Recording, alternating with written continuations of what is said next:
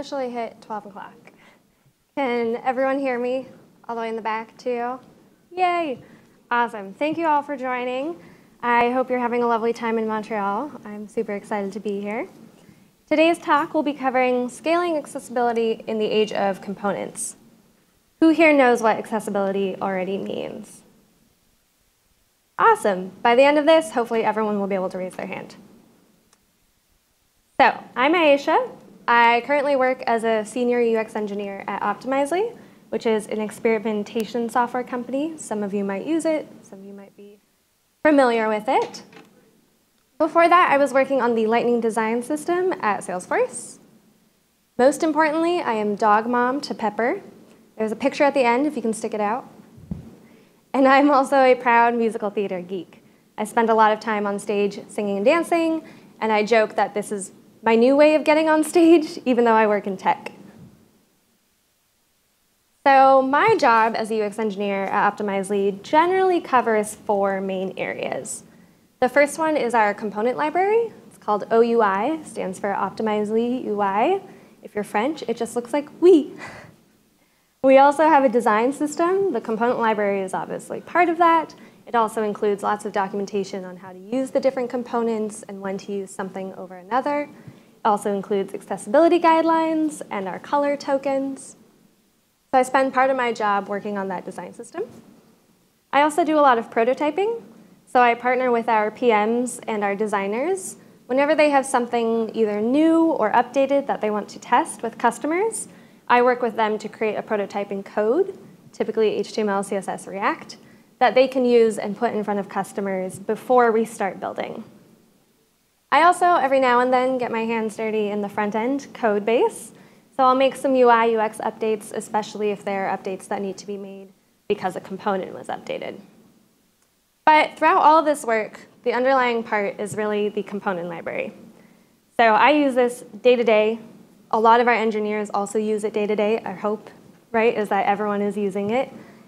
But the other key part is also accessibility. So together with the components and the accessibility work, I try to integrate this even into something like prototypes, because a lot of times prototyping code ends up being copy and pasted into our production code, or it's a good starting point for our engineers.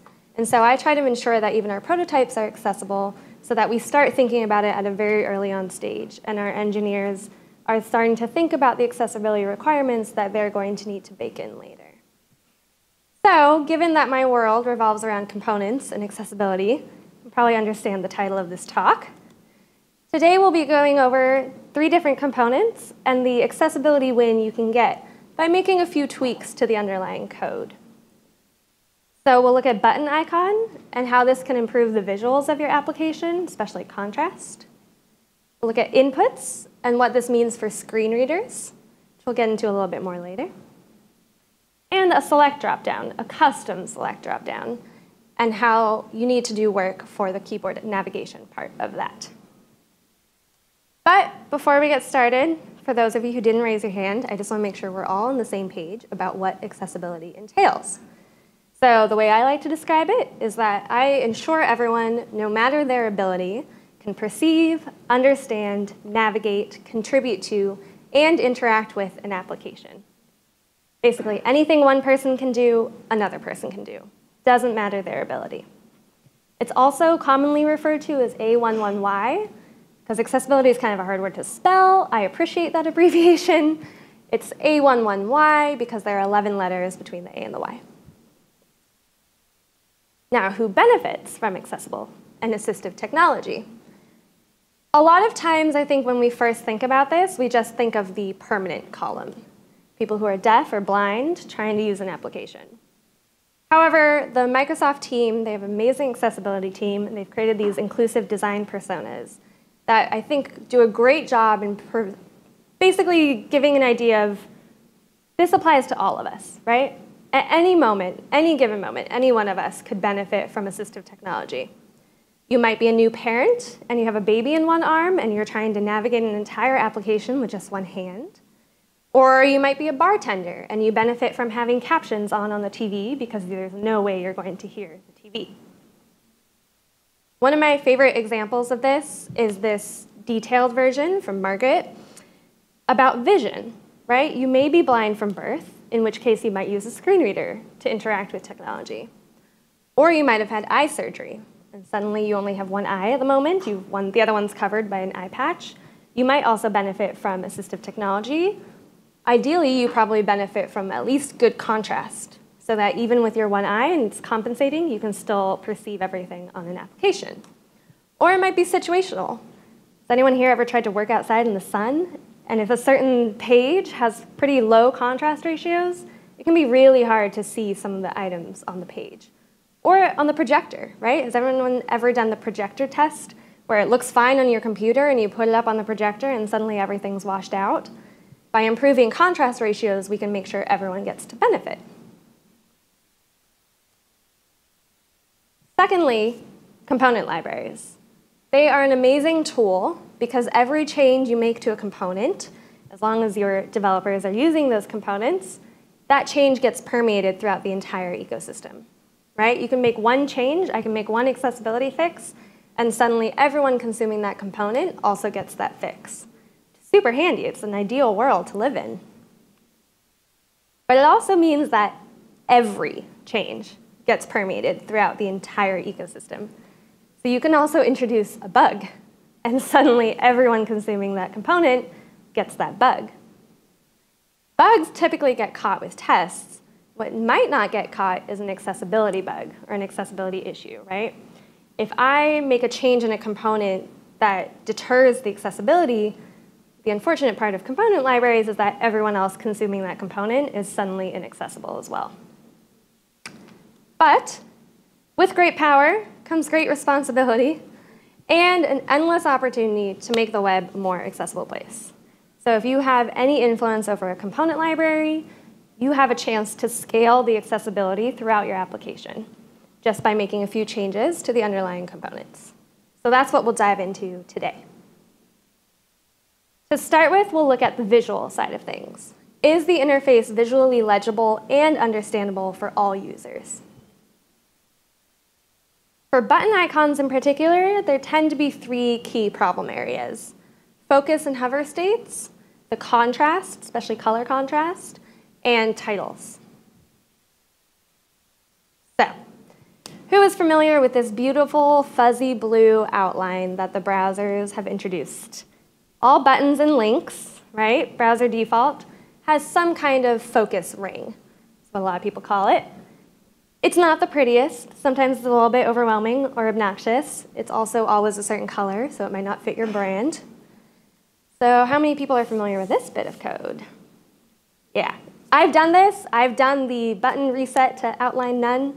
I'm sure plenty of people in this room have also done it. It's no ill intent, right? It's just that we want to have a better solution. The problem is, if we remove this, we need to add something back, right? We can't just take this away and say, all right, we're great, all good. We don't have the ugly blue outlines anymore, because now we've introduced a huge accessibility problem. Funny thing is that this was baked in, right? This was done for us in the browsers, and now we're overriding it. So when we look at our button icons, these are directly from OUI when I first joined. You might be wondering why I've put the same button 4 times. The fun secret is that this is not the same button 4 times. This is actually a button in 4 different states, very different states. The neutral, the hover state, focused, and focused and hovered. Now, I don't know about you. I can't tell a difference between any of these. I had a really hard time keeping the screenshots apart when I was trying to do this slide. I had to remember which order I had done the screenshots in, because they don't look any different. There is technically a color change for the hovers, but it's practically missing. Now, with a few fixes, I've darkened the difference between neutral and hover. So the hover token is now using a couple of shades darker from our design tokens. And instead of the outline, I've added a box shadow for the focus state. Now, these at least are starting to look a little bit different. We could go further, but this is a good starting point. If I'm looking at this, I can definitely see the difference between neutral and focus, which is a huge improvement. And there's a discernible difference between when I'm hovering and when I'm not. Easy fix. Just a reminder, if you take off the outline, you need to put something back in its place. Otherwise, people trying to use the application with keyboard navigation will lose track of where their focus is if they don't have a clear way to know exactly which element is currently being focused. So the next bit, this was our button icon component. It's pretty straightforward. You passed in an icon name. We automatically filled it with one of our dark purple color tokens. But we got a request for some more customizability. And so we added a prop called icon fill. Its initial start was just a string prop type. You could pass in any hex value. It would update the fill of the SVG used in this button icon. This is great. Gives people a lot of chance for customization. People are very happy, right? They can put any color they want.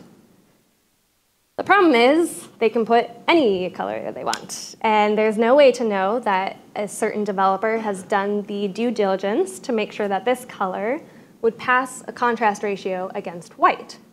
You can see my favorite go-to, ABC, does not by any means pass a contrast ratio against a white background. So how do we improve this? How do we prevent the onus being on developers to know exactly which color would be a good choice? We created a little utility that looks at all of our color tokens that we export. We, behind the scenes, do the test to make sure that each of these color tokens passes the contrast ratio against a white background. And now our updated prop type no longer takes any arbitrary string. It points to this map, and it says you have to pick one of these colors. We also changed the token names a little bit to be a little bit more human-friendly, so you don't have to remember base or blue dark. We just say default, aqua, green, orange. So now, as a developer, you have to pick between one of these 9 choices. It might seem a little limiting, but in reality, this is actually a benefit for the designers as well, and the aesthetic of the entire application. Because now we know all of our colors are actually being pulled from our official brand tokens, right? Now our application is going to look a lot more consistent throughout all of our button icons. So every time we have a green one, it's going to be the same green, instead of going across 15 different greens from every developer's favorite shade. And then for the accessibility side, we can ensure that this icon is always going to pass contrast against the white. Lastly, titles. I use these a lot, especially in something like VS Code that has a lot of button icons and you're trying to figure out what all those different icons do. You hover over it and the little tooltip pops up and tells you ideally what this button does. Now this title is also used for screen readers. So if someone is navigating something with a screen reader, this title is used to tell them what the button they're currently on is going to do. The code underneath might look something like this. If the person passes in a props.title, we'll set that title attribute on the button itself. Now the key here is not making this optional. We're using the isRequired attribute of the prop types to ensure that everyone who is using a button icon is adding this title. That way, that's at least one small sanity check we can make to ensure that everyone's got a title on their button icons. The quality of the title is up to the developer. That's where design system docs come in handy, right? You can say, okay, this shouldn't describe the icon. Like it shouldn't be paperclip. It should be attach a file, something like that. But that's where a component library and a design system work hand in hand. Now, button icons are surprisingly quite tricky. Unfortunately, screen readers don't have a standard way of handling the title attribute. You can't guarantee that that's going to work on a screen reader. So there are a lot of different options. I like using ARIA label, so that might look something like this. I don't want to require users to pass yet another prop. Plus, if I had a separate prop for ARIA label and title, they might get out of sync, they might be different. I don't need that. I can just use the same title prop for the ARIA label, and the same way, it'll be passed on to the component. Sarah Swaydan has an amazing article on, I think, 6 different ways you can make button icons accessible. So I highly recommend checking out that article. They're surprisingly more complicated than you might think. All right, screen readers. Can users easily interact with the content on the screen without seeing it? Who here has tried out a screen reader before? A good set of hands, nice. If you don't, or if you haven't already known, all Macs come with VoiceOver. It's very easy to turn on. There's also JAWS. There are a couple different options depending on what OS you're using, what computer you're using. But I highly recommend everyone here test it out at least once. It's a very eye-opening experience and gives you a very good sense of what it's like to try to navigate something without being able to see it. So looking at inputs, this is a screenshot from our storybook. These are the exported components we have for OUI. And when I first started, I thought this was a little odd. I thought it was a little surprising that we export both an input component and a label component.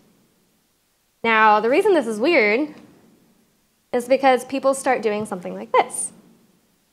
So here, API call is most likely a header for a section of information, right? But people are using a label component because in their mind, it's labeling this section, right? That's a natural conclusion to come to. The problem is this label component underneath is using the semantic label HTML element, which is always supposed to be used with an input. It doesn't semantically make sense to have a label without any associated input. So here, label is being used for its style and not for its semantic meaning, which is a really big accessibility issue. We want to make sure that the components we're using, the underlying HTML elements especially, are used appropriately, and they apply in an appropriate situation, versus this, where they're being used just for stylistic differences. So how can we fix this? The result of having a separate label input, separate label component, was that our input component was very bare bones. The only required property was actually just type. What that means is if I turn on a screen reader and I go to this input, it's just going to read edit text blank. If I'm a screen reader user and I can't see this, I have no idea what input I've suddenly found myself in. It could be a phone number, it could be a password. There's no clue to me as a user to know what I'm supposed to be typing here. If we look at the underlying code behind this issue, we start to see the problem. This code was relying on developers passing in a label property in order to properly apply an actual label element.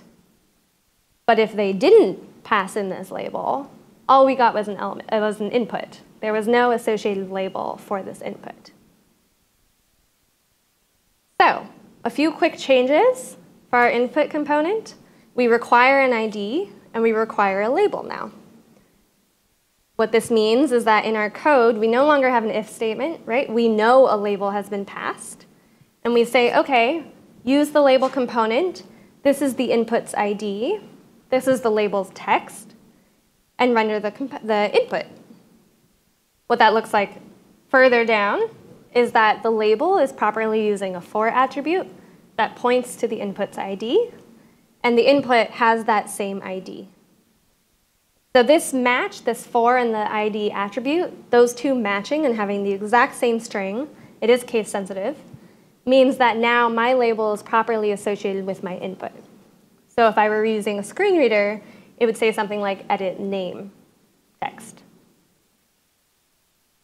Now, a fun way to test this, without going all the way into a screen reader yet, you still have to do that part. But if you want to do a quick sanity check, you actually click on the label of any input, and it should automatically focus you in the input. If it doesn't, that means the two are not properly connected. This also works for checkboxes and radio buttons. If you ever click on the actual text, like the read terms and conditions, if you click on that, it should be checking the checkbox. And they do that because a checkbox is a very small tap target, right? If you maybe are not the best mouse user for whatever reason, it can be very hard to be very particular about where you're clicking. By making the label an access point for that checkbox, you make it a lot easier for users. This is just a quick way to ensure that those two attributes have been connected properly. The last change we made was actually removing our exported label component. Right? We no longer want people using this willy-nilly. We know it's associated with inputs, so it's going to be used underneath the surface in the input component. Developers never have to worry about it. All right, last section, keyboard navigation. Anything you can do with a mouse, I can do with a keyboard, vice versa, right? I shouldn't need to use my mouse in order to use an application. So many times we create customized select dropdowns. So there is a native select element that uses option children. This gives you kind of a default look. Sometimes you need to go beyond that. You should have a very good use case for going beyond that. You'll see why in a second. But if we are creating our custom select dropdown, there are a few things we need to do to the markup to make sure it works for both keyboard navigation and screen readers. For example, the trigger needs an aria has pop-up to true and aria expanded to true or false, whether or not the dropdown is showing or not. The containers surrounding the options should have a role of menu. And each item should have a role of either menu item or placeholder. Placeholder is used like if you have a heading for a certain number of options and then you have another heading, those headings would be placeholders. We also set tab index equal to -1 so that we can programmatically focus on these items without introducing them into the tab series. So you shouldn't be able to get to them with a keyboard, but this lets us give a kind of faux focused state, if you will. This is an example of all the extra markup you need to add. And then we have to go a step further. Now, when you interact with the select dropdown, especially the native one, you can trigger the dropdown to show by hitting enter or space. And then you can use your up and down arrows to go through the different options and then hit enter to select something. Now, all of that is given to you by default out of the box for free if you use the actual semantic select and option elements. If you're rolling your own version, you don't get that, which is why I emphasize have a very good reason for making your own, because it's extra work. This is a bit of pseudocode as an example. You need to be checking the different keys being pressed and see if it's something that you need to react to. If I'm hitting the up or down key, I'm going to stylistically maybe add a class that helps the user know, okay, where is my faux focus? Which one am I currently on, in a sense? Same for escape. If I hit the escape key, I expect the dropdown to disappear. This is all stuff you have to wire up yourself if you're going to roll your own select dropdown. So this is my plea to you all to use a semantic element if it's present. And if you don't need to build custom things, then don't, because it's definitely a lot more work. So given all of this, what is the big picture? These were just a certain set of components that I chose to talk about. We have about 54, maybe almost 60 now components in OUI. There's a lot of different things I could talk about. I could go on for hours. But I'm hoping that some of this will be relevant to whatever you're working on so that you can help create accessible technology. So my #1 tip is start with your most used components. When I first started at Optimizely, I was looking at this list of about 60 components and wondering, okay, all of these need accessibility help. Where do I start? And my takeaway was, let's look at what's most used in the interface, right? We use button icons all over the place. Many applications do because they're a great space saver, especially if you're doing editor type stuff. Taking up full-length buttons with text every time might not be an option. So a lot of times we rely on button icons. Those are very prevalent in the Optimizely UI. Same for inputs. It's probably very common. Ours is very form-based. There are a ton of inputs that you fill out on a regular basis. If those inputs aren't accessible, it's very hard to complete a standard workflow in Optimizely. And same for select dropdowns. We have custom select dropdowns, especially ones that we use for setting your project type or navigating. And trying to take any basic workflow with just your keyboard was very hard because our select dropdowns had no way of being keyboard accessible. So you never had a way to choose your next thing. So you're basically blocked. You were stuck. So my recommendation is look at what is in your UI most often and see what gives you the most win for fixing. Second, make it easier to do the right thing. So as we saw with button icons, we can take the pressure off of our developers and move it onto the component itself. Do they need to worry about whether or not a color is passing the contrast ratio against white? They shouldn't have to, right? They should just be able to say, okay, this is green because it's representing something maybe successful. I'm going to use the green fill, right? This makes it easier for our developers to create accessible UI without maybe even knowing that they're doing it. Some things shouldn't be flexible, like inputs, right? We don't want the flexibility of people using labels wherever they want.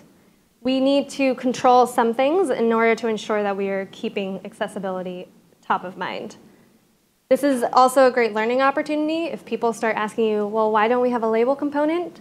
You can explain to them. They can learn that, oh, labels are always associated with inputs, so we've baked it in. Making that property, the label property required, is also a great learning moment. If people start wondering, oh, why is this label required? They might go look into the code and see what it's being used for.